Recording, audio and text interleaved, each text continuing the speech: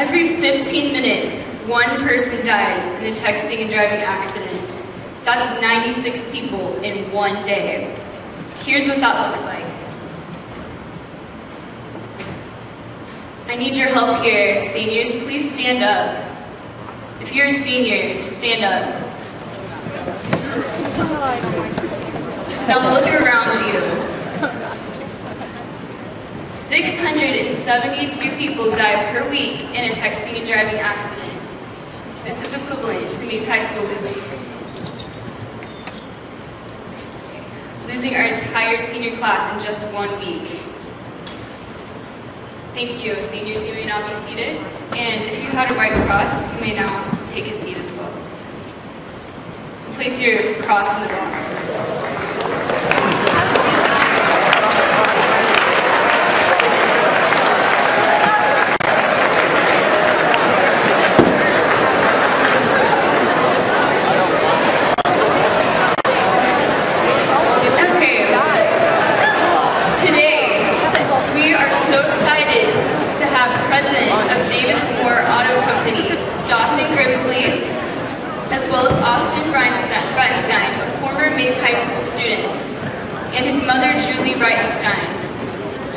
They will talk to us today about the dangers of texting and driving.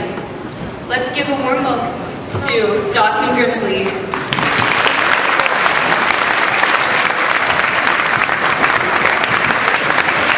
Man, look at all of you guys. Go Eagles, right? Woo! All of my kids went to Mays High School, and I spent a lot of nights after your prom in this gym doing your all-night deal. Oh my gosh, I'm glad I don't have to do that anymore. This is what we're going to talk about today is very serious, and I think everybody understands it is a matter of life and death. And this is a choice that you make when you're driving a car. We started talking about this at Davis Moore a long time ago, safety and community. And in '97, we focused on seat belts. Hopefully today, everybody in this room is wearing a seat belt when you're driving a car. If that's the case, put your hand up if you wear your seat belt when you're driving your car. And now, think about something, one of the most dangerous things that you will do, you and everybody in this room, from the time you start driving until you reach your mid-20s, is driving a car. Now, I hope you realize that. And some of us, it's one of the most dangerous things we do our entire life. You guys are still learning how to react behind the wheel, and you are most at risk. And texting and driving is an epidemic. What do I mean by texting and driving is an epidemic? Anybody have an answer for that? Well, let me just tell you what I think. It's absolutely insane to text while you're driving a car. But people do it every single day. Teenagers do it, adults do it, grandparents do it, and we have got to get somehow, some way, get into their minds that they can't do this. They cannot text and drive while they're driving a car. Taking your eyes off the road for an average of 5 seconds per message. Whether you're reading it or typing it, it doesn't make any difference. They're both equally as dangerous. If you're going 55 miles an hour, that's enough time to travel the length of a football field. The length of a football field, you're rolling down the road in your car 55 miles an hour with your eyes and at your telephone. It's dangerous, it can kill you, and it can kill somebody else. Or it can severely injure you. I brought some friends of mine with me today, Austin and Julie Brittenstein. Austin graduated from Mays in 2009. On a scholarship to Friends University, both academic and men's soccer scholarship. December the 4th of 2009, he looked down for 5 seconds to read a text message. And now, please give his mother and him your absolute I mean, just pay attention to everything they have to say and think about what they're talking about, because this can happen to any of us in this room. And it's so important to listen to their message and get home and talk to your parents, talk to your grandparents, talk to everyone you know about talking on the phone and texting while you're driving, and tell them you don't want them doing it because you want them to be around because you love them and you want them to be whole. Come on out here, Julie and Austin.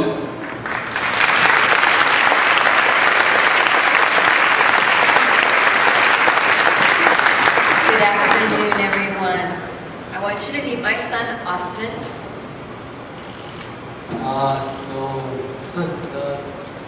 Hello, he says, and he's very honored to be here from the class of 2008. Austin, we got together with Dawson Grimsley in June of last year, and we are going to show the commercial that has already been aired. It aired for 2 months, and we couldn't have been more grateful to Dawson for what he is doing for our cause. So we're going to run the commercial real quick.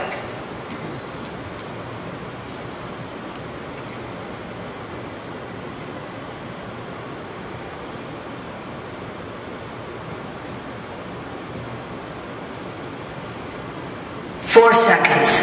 That's how long my son took his eyes off the road to read a text and almost died. Austin's brain injury changed his life forever. After 3 years of therapy, he can walk, but he still struggles to speak. So I am Austin's voice, and he wants you to know, no text is worth the risk." Take the Don't Text and Drive pledge at davis-moore.com, and please ask others to do the same. That is what was shown in June and July of this last year of 2013. And it was happenstance that I had gone out to Davis Moore to have my oil changed. And Dawson was walking through, and I had nerves. And I finally got up and I said, "Dawson, I would really like to talk to you and tell you how much I really appreciate what you do on your commercials and the message that you speak about on all different levels to our community." And I said, "I want you to meet my son, Austin." And I said, he is a victim of texting and driving, but he survived. And it took off from there. Dawson gave us an opportunity to shoot a commercial with him. And as I said, it ran through June and July of 2013. Since then, we have been asked to continue to speak at different levels of high schools. We have been asked to speak at rec centers. We have actually even spoken at an elderly home because the elderly are so concerned about their grandchildren and what is happening on our roads today. I am going to start our PowerPoint and tell you just a little bit about Austin. And if you watch the screen, this is my son and his really true personality. Before Austin, and he laughs. He loves this picture. Austin was a kidder and is still a kidder. He loves to pull pranks. By the way, my husband is here. Larry, where'd you go? You should be in my house. Between my husband and between my son, you know, there's just days I just want to walk out because they are always pulling pranks. But I have to say, at least I have my son so that they can do that. With Austin's personality, Austin was fun-loving. Austin would do anything for anybody. He wasn't the best student, but you know, he knew how to finagle his teachers here at Mays. You know, middle of the semester report cards would come out and Austin would have a D and say, Austin, something's got to give here. Oh yeah, he'd come out, report cards would come out, a little stink. He'd pull an A. With that, we move on to Austin's career in soccer. Both Austin and his sister Brooke, which was a graduate of '06 of Mays,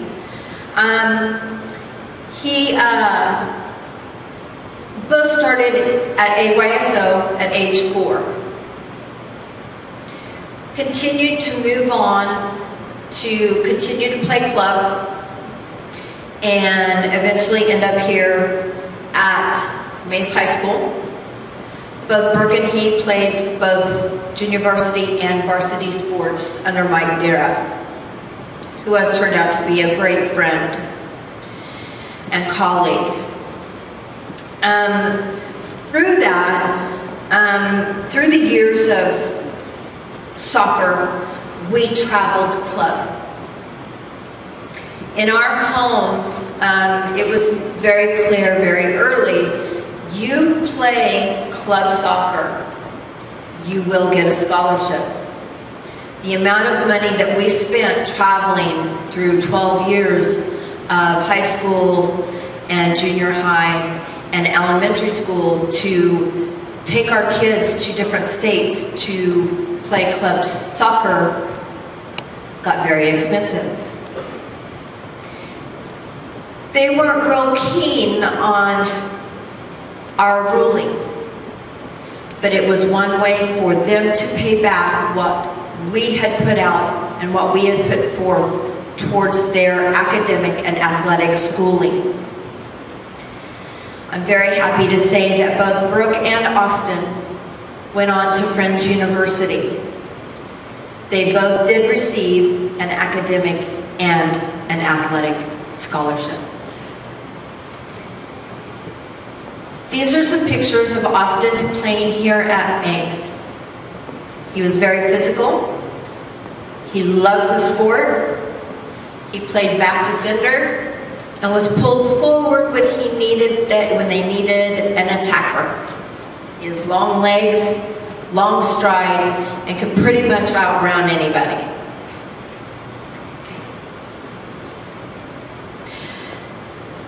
Something else that we did as a family, this is just a little background of what our family did. It was very important for us as a family to have the kids see the world. This is a picture of Austin at St. Martin scuba diving. We had taken a cruise the summer before his accident.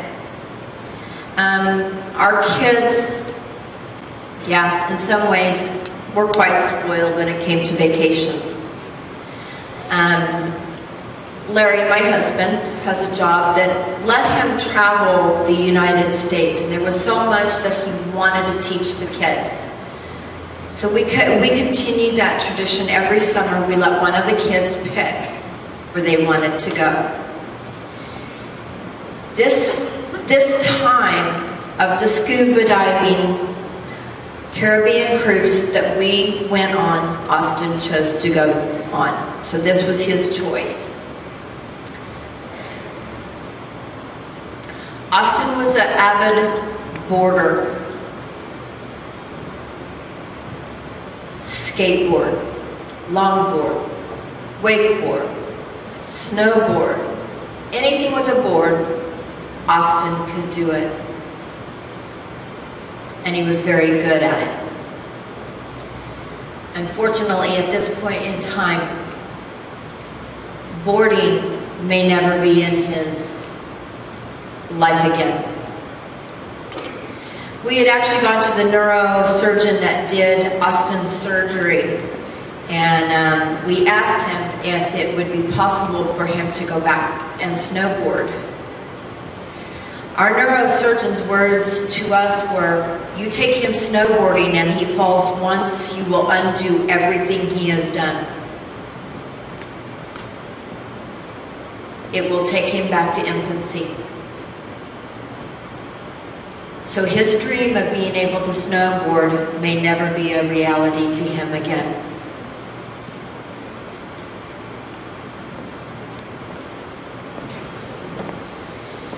This was him. This was true happiness to Austin. Austin's dream was to live in the mountains and to be able to ski every day. He wanted to go to Boulder. Then he wanted to go KU. And when he figured out that we were quite serious about the scholarships, he chose Friends. Because he knew that Mom and Dad would be close, and if he needed anything, he just called Dad. Dad was a sucker. Dad let him have whatever he wanted. Okay. When Austin got to Friends University, he had a roommate. That roommate is James. James was from London. James was short and a spitball of fire. He was so fun. The summer before Austin's accident, Austin got to go back to London with James. He spent 2 weeks in London. My son is the only one in our family that has been overseas. My husband and I have never been overseas, nor has my daughter. And that was the summer before accident. Friends University came into the picture after he graduated. As you know, he received both academic and athletic. So did his sister. Brooke and Austin were inseparable. His sister. Brooke is 2 years older than Austin. Their birth dates are March 22nd and March 29th. They are exactly 2 years minus 1 week apart. If you saw Brooke, you would see Austin. If you saw Austin, you would see Brooke.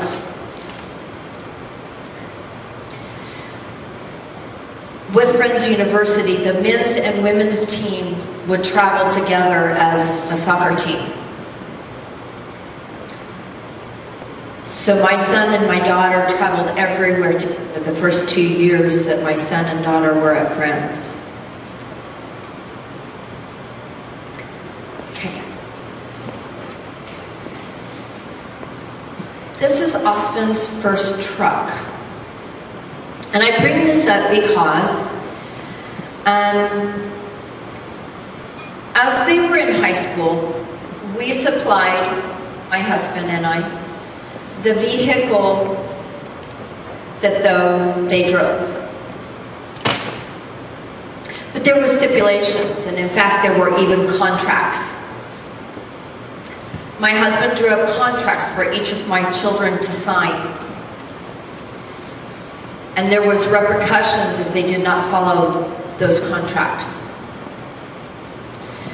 Those contracts, in them, were no extra passengers if you were under the age of 18. You could not have alcohol in your vehicle. You could not get a speeding ticket. And if you did, you paid it out of his own pocket.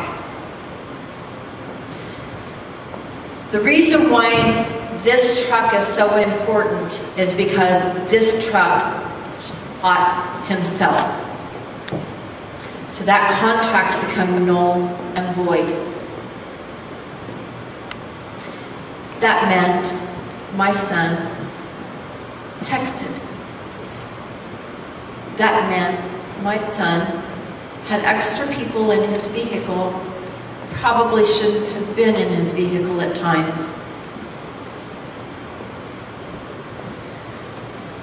With that came his accident.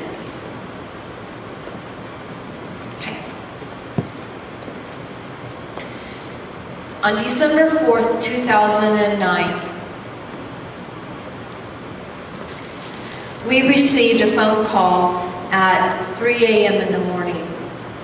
My husband and I did. And the phone was on my side of the bed. And at the time, my father-in-law was in a nursing facility and wasn't doing real well. And I just figured, you know, something had happened to Lou. And so I picked up the phone and said hello. And all I heard on the other end is could I possibly speak to Mr. Breitenstein? Sure. Hand the phone to my husband, and I can hear this man's voice, and the first thing he says is, "Sir, are you the father to Austin Breitenstein?" At that moment, I remember vividly, I took the covers and just laid them back, got out of bed, walked into my closet, knowing really truly what I was doing. I just knew I needed to get dressed. I had no idea where I was going. In the background, I could hear my husband say, "Yes, sir." "Okay, sir. I understand. Where do we need to go?" We are on our way. The phone is thrown across the room, and all I remember is saying, "Where do we need to go?" He's either in jail or he's in the hospital. With a tear in my husband's eye, he says, "We need to go to St. Francis Hospital. Austin has been in an accident." We get to St. Francis Hospital and we are met by a chaplain. That chaplain would not tell us anything. We sat in the ER for an hour and 15 minutes not knowing if my child was alive.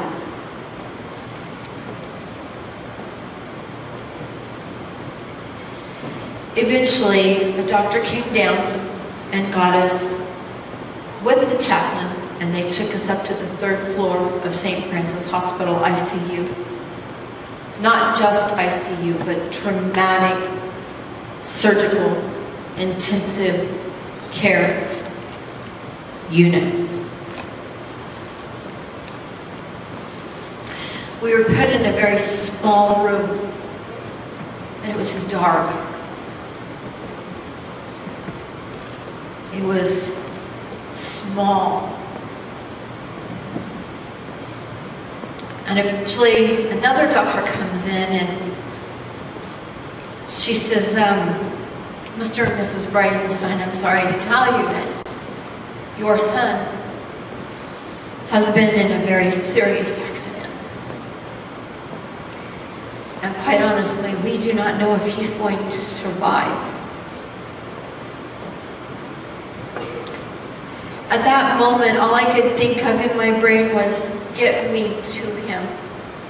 Quit wasting my time and get me to my son.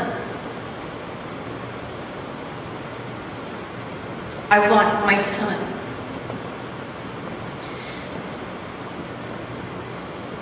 Can you flip to a picture of Austin and Iceland? Yeah. This is what I walked in on. This is what my husband and I walked in on.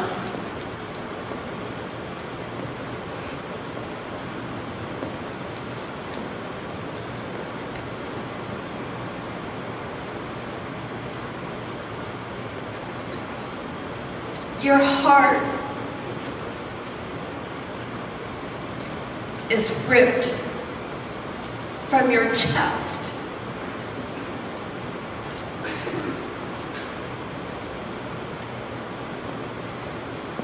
We had a nurse that, in fact, we stay in touch with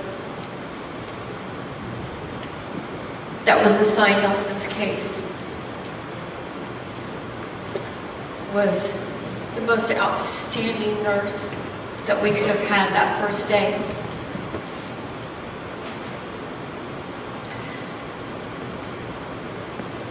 By 6:30, Facebook had blown up. And I'm talking 6:30 a.m. We had kids line the halls of St. Francis ICU, third floor, that eventually security had to come and corral the kids and put them into different waiting rooms. Mrs. B, is Austin going to make it back? Is he going to be back at school by semester? Mrs. B, you know, we don't understand. Help us to understand, what can we do? We wait, kids. We wait. Austin's brain has swelled.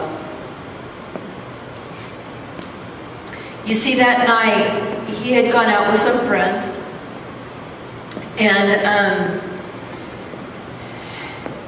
had a little bit of a argument with a friend, a girlfriend, ex-girlfriend, and they were going back and forth on their phones, text messaging. Austin felt so bad that someone brought him back across town, and we still do not know who brought Austin across town.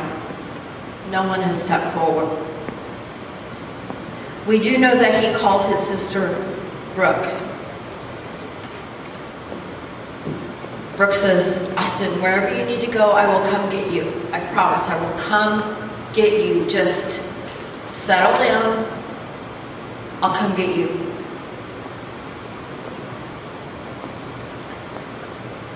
He didn't listen. He got in his truck and he went to try to find this girl to apologize. Once she knew that he was at her home, she refused to meet him.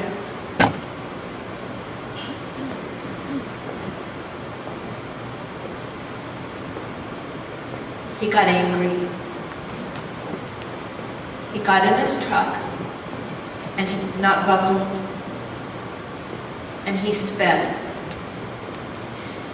He got onto 235 Zoo Boulevard, and the mile marker is 8/2, just past Central. We drive that every day.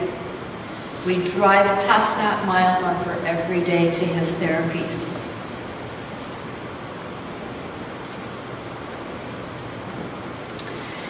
With Austin not being buckled, when he veered off the highway, he overcorrected, which shot his body to the middle of his truck. The mile marker that he hit is right here, and the pole. When he hit that, he was ejected head first through the windshield and landed on the back of his head. He cracked the back of his skull.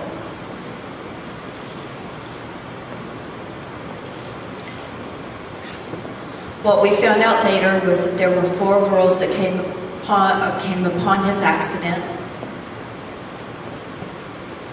and they stopped. We do know of one young lady that went to Derby High School. We tried to contact her and tell her how much we appreciated that she sat on the highway with my son and held him. She wished to stay anonymous. We don't know who she is, but she stayed with him until paramedics got there.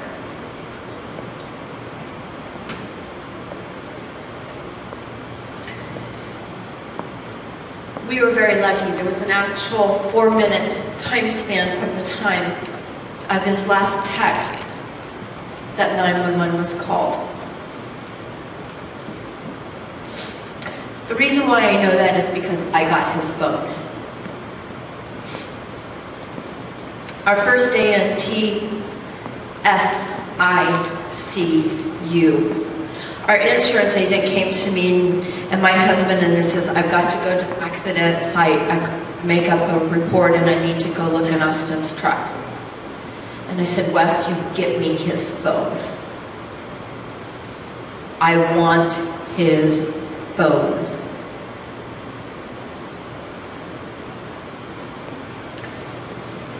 Luckily, the phone was still in his truck. That phone told me the story of what had happened that night. That is why I know the last text that he read was at 1:52 a.m. and 911 was called at 1:56 a.m.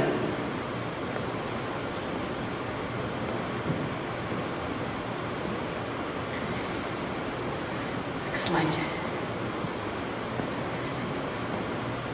We spent 26 days in SICU. Austin was put on a ventilator, was comatose for the first few days, and then he was put into a medically induced coma. The only way that I can explain a medically induced coma would be like a file cabinet. There is so much swelling to the brain that they have to shut down all activity in the brain, because every noise that drops, he hears a voice, a beep. Your brain tries to find it in that file cabinet, and it tries to place where he's heard it before. But his brain had sustained so much damage that they had to shut that mechanism off. So they induced him into a medically induced coma.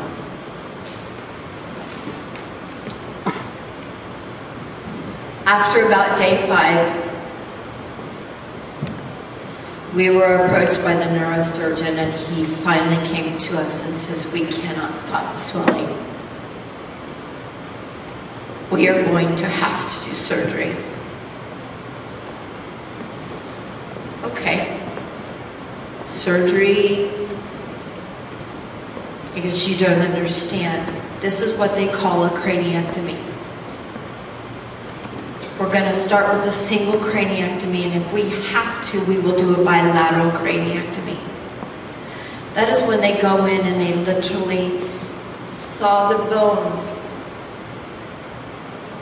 to allow and take that bone piece away so that his brain can swell without outside the limits. We were in the waiting room, and my husband got the call.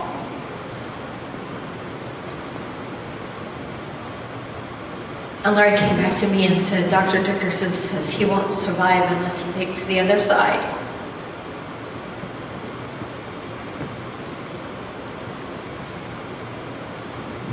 So they took the other side.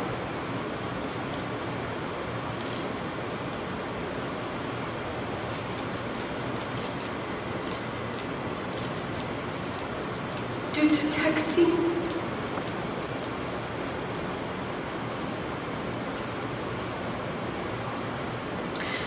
That 26 days in SICU was a nightmare. I will never forget, it was after Austin had had his surgery, and we were actually truly living day by day. And my daughter came to us, and she says, Mom, Dad, it's going to be okay. We are a family of 4, and we were meant to be a family of 4, and we will always be a family of 4, and we're not going to lose him. Little did I know how smart my 21-year-old was. I hung to those words.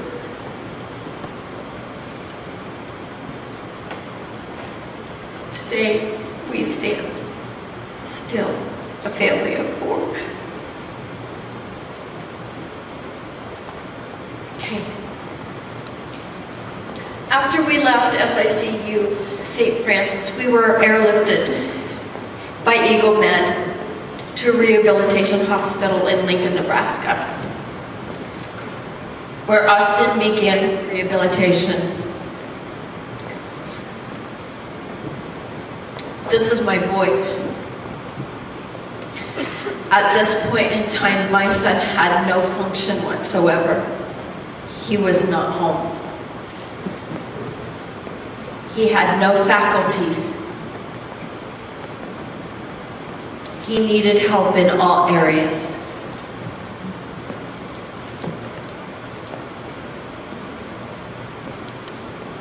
He was an infant.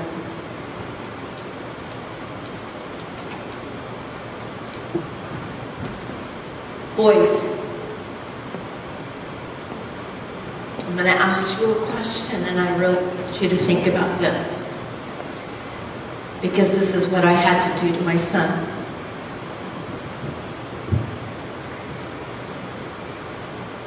Because of texting, I had to help toilet my son. I want you to picture that in your head. Your mom helping you use the restroom. I did things to my son that I never thought I would have to do at age 19. Girls, I will ask you the same thing. You're a young woman. Same question. Think about what your mother would have to help you do. There are now male nurses, ladies. You are an exhibition for all to see. There's no privacy.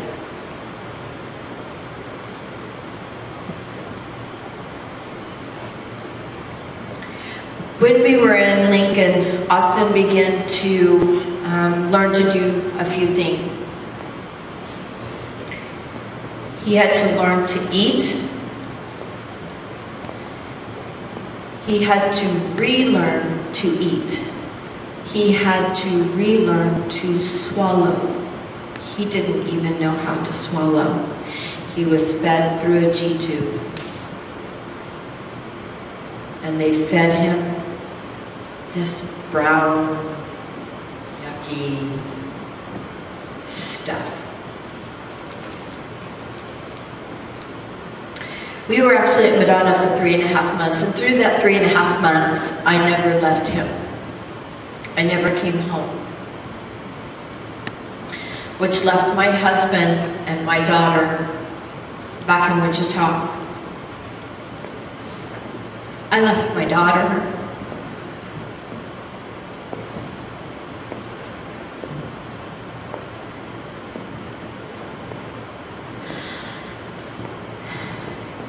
That May, my daughter graduated from Friends University with her bachelor's degree. And I was not there for her last semester.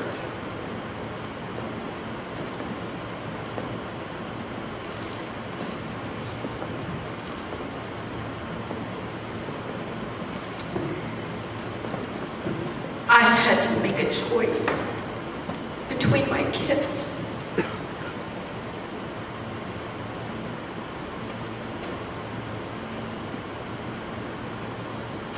Dana.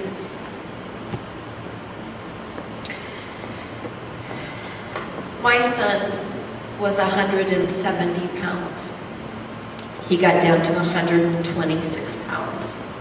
So much so that it was at a point of a critical stage where he could have passed at this point. But we got him back. And he started gaining weight. And he started doing things that I didn't think that was possible. He started to walk. These and we'll play this at the very end. But this picture of his is of his very first steps out of a wheelchair.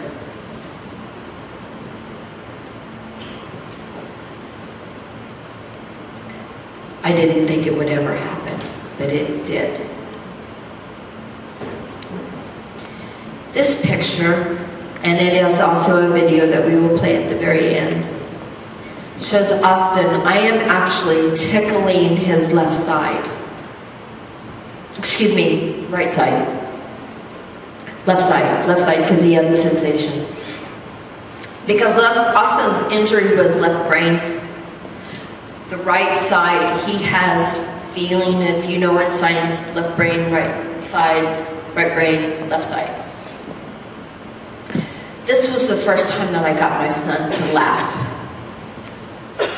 And I got to see his dimples.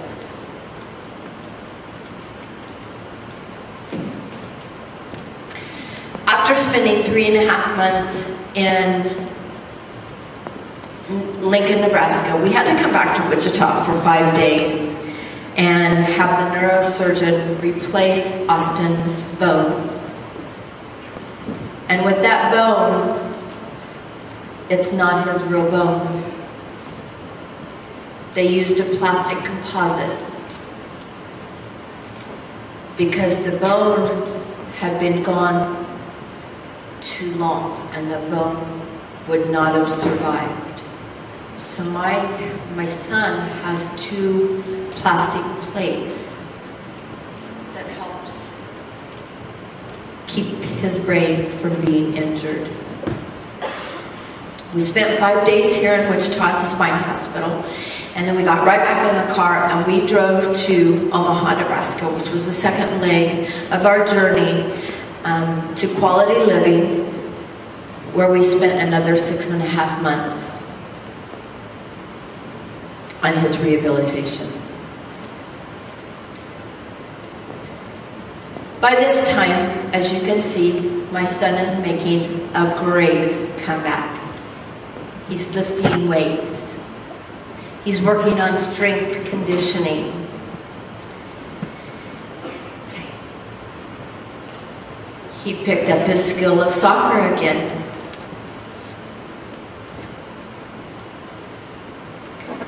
When we got back to Wichita, I reached out to several people.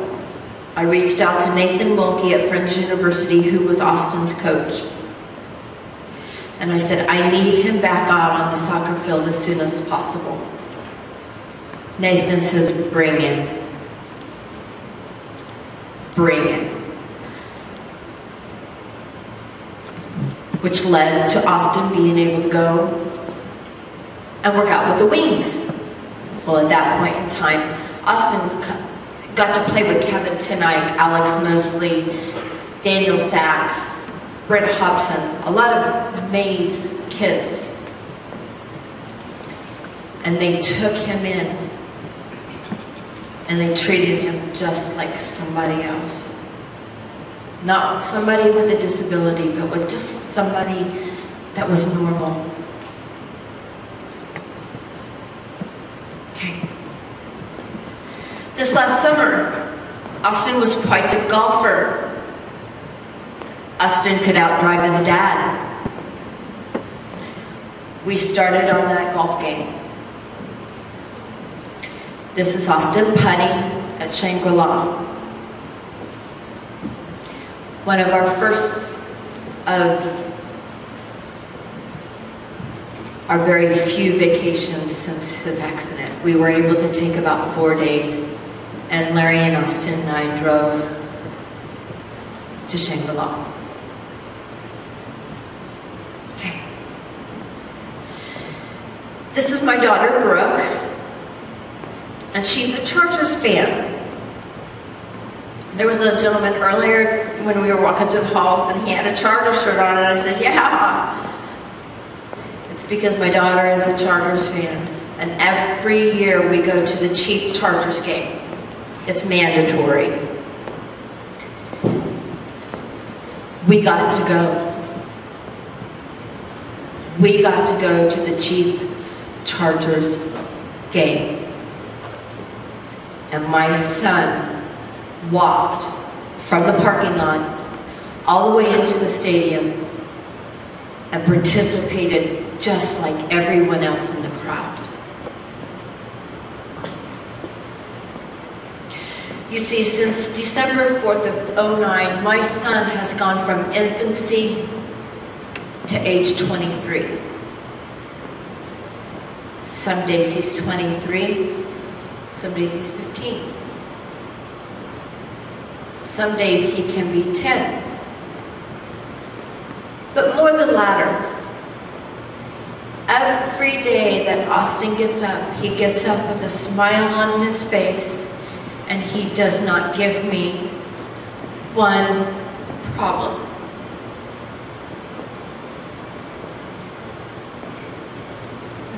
He won't come out with me. I know he's not. Come on. He won't come out with me.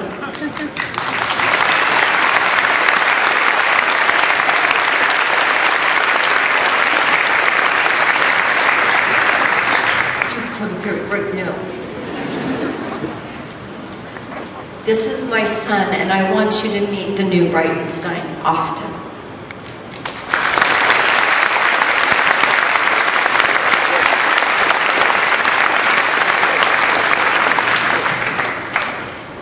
Of this message, everyone, is that the choice is yours. Dawson is right. We have an epidemic on our hands. I want everyone in this auditorium including faculty, I want everyone in this auditorium to help me with something. I'm going to ask you a question, and I want you to raise your hand. If you ride in a vehicle where your parent texts and drives,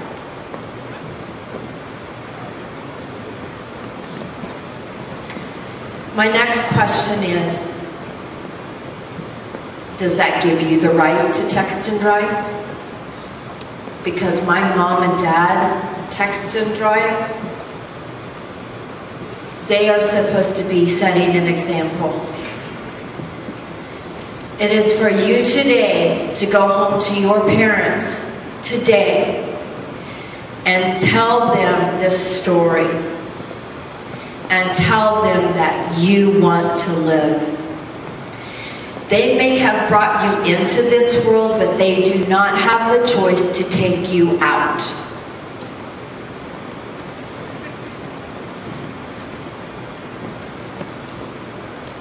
It is not their right. Dawson is right. We're going to have to go into the elementary schools, and we're going to have to start early with these kids. Just like the seatbelt laws to get this stopped. Because if we don't, those numbers, 1 in 15 minutes is going to get 1 in 14 minutes. 1 in 13 minutes. 1 in 12 minutes. 1 in 11 minutes. Now, I've asked Dawson to speak just a little bit about the technology in our vehicles. And I've asked him to say a few words on behalf of the automotive industry. But what I want you to understand, and what I need you to understand, is that this choice is your choice to not text and drive, no matter what kind of technology you have in your vehicle. You must get your parents to listen to you. You yourselves, as seniors, that will be going on to college, don't let your parents get this phone call, please. You have to make this choice. You are responsible for your own actions. I'm going to pass it over to Dawson for just a couple of seconds.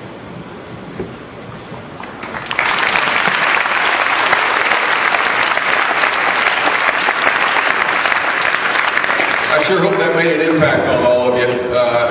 I've heard the stories several times. We've done a lot of speaking engagements, and every time I hear it, it just sends shivers up my spine.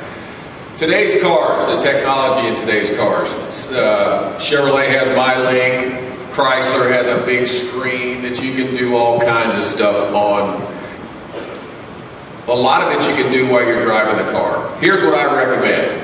If your folks have a car, a new car, a late model car that has that technology in the dash, the navigation, whatever it might be, set it up just like back in the day we used to say, when you get in your car, set your mirrors, set your rear view mirrors, set your seat, set your apps and stuff on your car. So not messing with them while you're driving your car, because they can be as dangerous as talking on the phone while you're driving that car, because you're taking your eyes off the road, you're looking down at that dash, and you don't realize how far you're traveling while you're doing that. So that would be something that I would highly recommend you do, and talk to your folks about doing.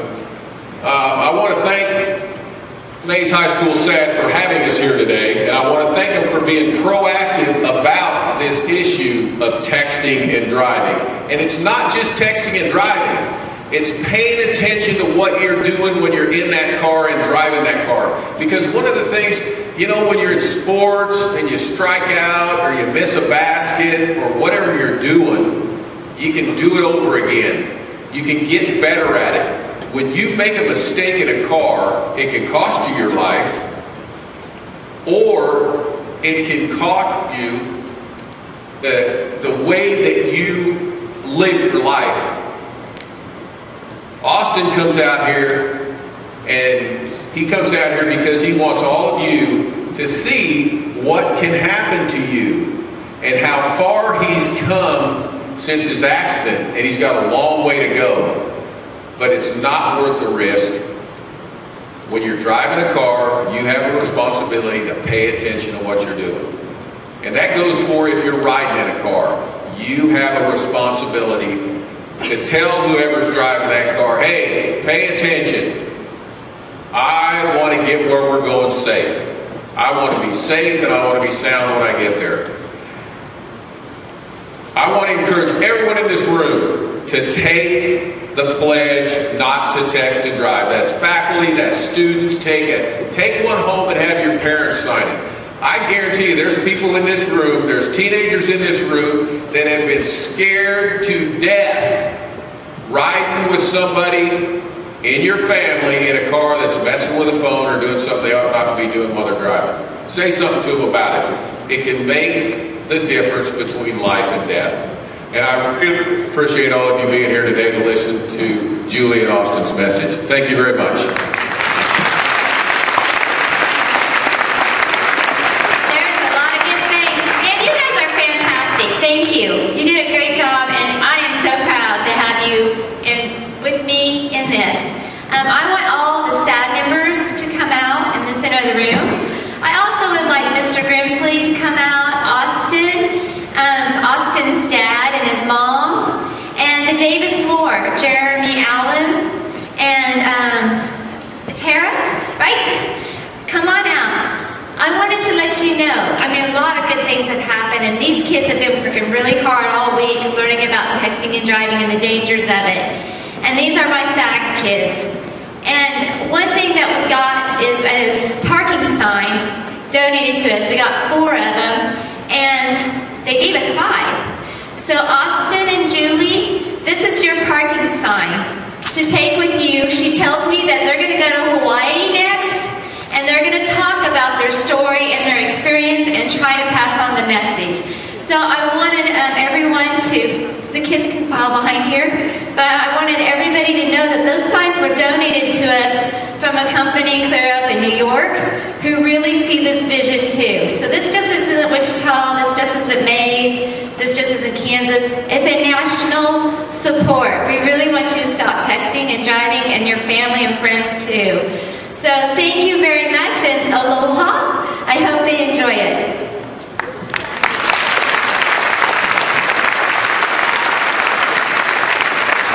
This sign will actually be going to the biggest high school in Oahu. It is the James Brown High School. So this sign will be setting in the parking lot of Oahu, Hawaii. I don't care how I gotta get there, but it's going. So I am very excited to pass this on to another school from our school, Mays, our alma mater, Austin School. And we hope that you continue to support what Austin and I continue to do. And that is, please, stop and think. It can wait, okay? Your message is not that critical to where you have to get that message across now. It can wait, okay, guys? Thank you. We are very, very honored.